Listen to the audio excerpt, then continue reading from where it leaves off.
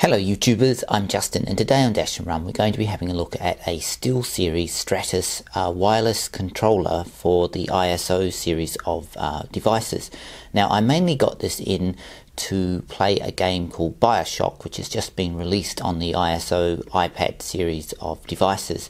So I know there's quite a few reviews of this product already out there, so this will be a fairly short review basically. Anyway, first of all, let's have a look and see what you actually get in this box, and then I'll show you me playing it on Bioshock. Okay, so this is everything you get in the box. You get a USB cable with a micro USB end.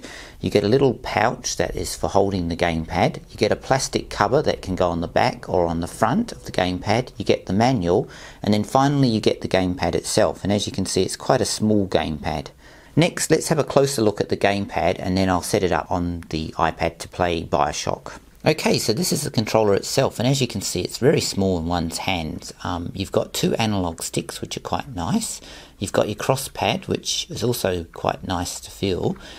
You've got your button layout and the letters on it which are similar to your Xbox. Then on this side you have 4 buttons. You've got 2 top shoulder pads and 2 bottom shoulder pads. They're quite close together, but I'm sure they'll work quite well. You have a pause button here, a little display that displays how much battery charge is on it. On this side you've got your micro USB charging port, and then on this side you have your on and off switch. And on the back you have a Bluetooth repairing button. So that's pretty much everything on the controller. Now it does come with this plastic case, which is pretty crap. It basically sits on the top to protect the unit itself, I suppose, like a dust protector, but it doesn't sit very well and tends to sort of just bounce off quite easily. So it's not really a very good design. You can also put it on the bottom, and I suppose that's to give you a bit more comfort and grip, but again it feels flimsy and it doesn't sit very well. So my advice is to basically just chuck that away and don't bother with it, because it's a bit of a crappy device.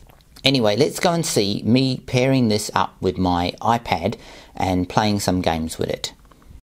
Okay, so as you can see it works really well. I'm really happy with it. I feel much more confident playing this game now with the controller than I did on the touch screen. I've always liked Bioshock. I've never really played it on the ISO device, and I can see that the graphics have been dumbed down for the ISO device, but still it's a game I like playing, so I'm pleased I've got the controller and I can play it now on my ISO device. Well, there you go. There's a bit of a quick look at the SteelSeries game controller, and yes, I can highly recommend it. Just for playing this game alone has made a great deal of difference from using the touch screen. Now I know it will work with quite a number of games, and I will include the link in the description so you can go to the web page and check what other games will work with this device. And as always, thanks for watching, and please subscribe to my channel.